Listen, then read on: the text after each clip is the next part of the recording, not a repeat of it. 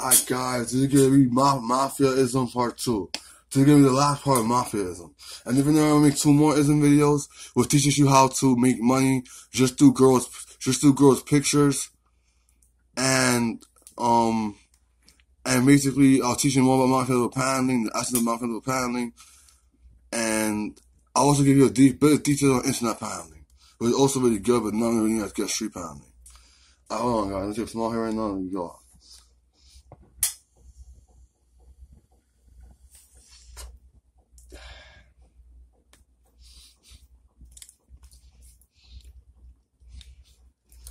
Here we go guys, so I'm last off.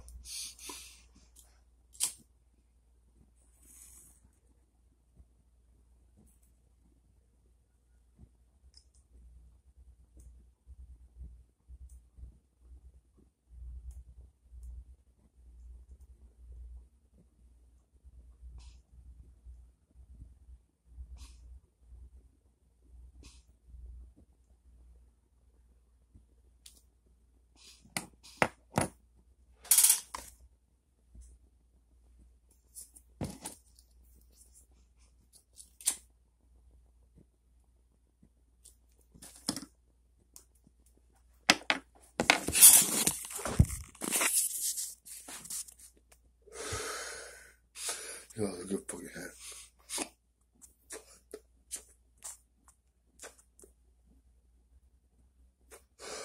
Actually, rather than talking about it, I'm gonna read the actual list, like the actual master level Mafiaism, aka master level money collecting. So the way they're gonna be similar sort of paneling, but there's also nothing related to paneling. It's a way higher level than paneling. Like way more money. So yeah, I'm gonna read. The only reason I'm gonna read this, put this on YouTube, is for the simple fact that right now, I have like, let me see, I got Sasuke, aka Cosmic, Robert, and Chemo. So I got 3 other guys right now, and I might have my homegirl Robin being it too. And I saw my sort of fake, I saw my like half fake, aka fake girlfriend, Fawn, aka Angel today, and she gave me a nice big hug. I was trying to chill with her, but I only had a dime.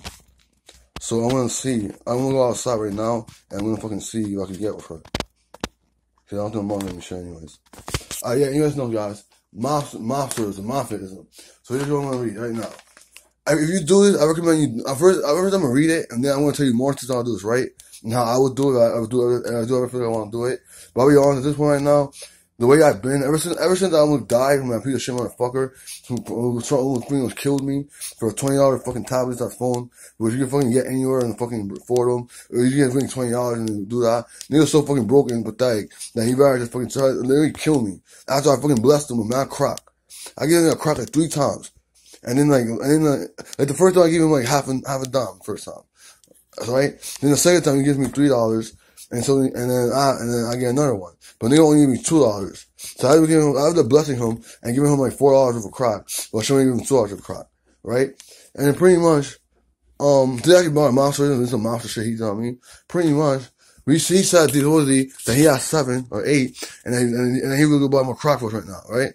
So yeah, so I get up and shit, right? And he's standing on the wall chilling, right? So I'm talking about my first love, Tiger. I was talking about on my Instagram right now, and I'm gonna show how she looks. So while I'm on my tablet looking for that, this motherfucker gave me a crazy ass fucking chokehold out of nowhere. Like, out of fucking nowhere. I wasn't expecting that at all. Like, I couldn't breathe or anything. And he was dead for like 5 to 10 minutes. Cause in the beginning, I didn't resist at all, just because I don't even know what was happening. Like, the second he did, I feel like I kind of blanked out, and I forgot everything. Like, I forgot my name, I forgot who I was, why I was, what the world was, and everything. I was really just in the moment completely. Like, that was the first time, not the first, cause I felt once on LSD, and I also felt one into that I went manic, bipolar. But we'll talk about that later. So yeah. So that was the second or third time that I experienced oneness and God and what God truly means and means. And then from there, after I experienced that, I was able to think again and say, oh my God, I'm dying. First I thought, oh my God, I'm dying. And then the second thought I said was, I'm gonna die, that's it, what the fuck, I just started boxing, man, I'm gonna die. And then I kept asking him why, but he wouldn't tell me. And then, this is sort of a lie, but I want to put this in anyway, just to help people. Then I saw the light of Jesus Christ. I saw a white light that was sort of like a fire. And then it spoke to me through experience and words and my feelings. It said, don't give up. You must fulfill your mission. That's all I heard Jesus Christ say. And after that right there, I started punching him in the head hard I could, and he started letting go a little bit. I told hurt him a little bit, but I had no shit in that time. I wasn't ready to be strangled for like over 5 minutes. So then what I do is I really feel fight or flight. Like, I'm really in death's door at this point. Like, I'm pretty much close to dying. Like, if I'm in the chokehold for like the good 2 or 3 more minutes, I'm probably gonna die. Or I'm gonna knock out and be in real fucked up shape, cause I'm asthmatic. Anyways, yeah. So I use all the strength I have to fight or flight, and I managed to get both his arms off of my neck. I ain't giving them completely off. Let's say he had his hands like this on me. I lifted it to the point where it was like that. Fuck, you can't see this shit. So it went from like this, with both his hands or whatever, to like that. And I think when I did that, and then I also used ism, telling him, yo, bro, please don't kill me, bro. Don't kill me, man. I need to live, bro. I gotta live, bro. I got a lot to do in life, bro. I said, I'll give you money, drugs, whatever, crack, whatever. I don't care, bro. Let me live, bro, please. And then when I said that, he said, okay. And he let me go. He let go of the chokehold, right? So then from there, I'm putting him on the floor, deep the fuck out. And I'm asking the nigga, yo, why you did this, man? Why you hurt me, man? That's fucked you up. I lit you up like fucking 3 times. What the fuck? And then he didn't say anything.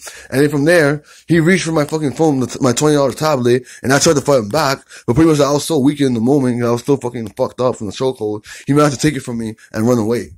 Now here's the best part of the story. The crazy shit is that I actually had a knife on me the whole time. But that I wasn't thinking about that. I wasn't thinking straight at all. So pretty much once he had me in the chokehold for like 2 minutes, my mind was completely blank, and I was just in oneness for a good 2 or 3 minutes straight before I thought the thought that, oh my God, I'm going to die.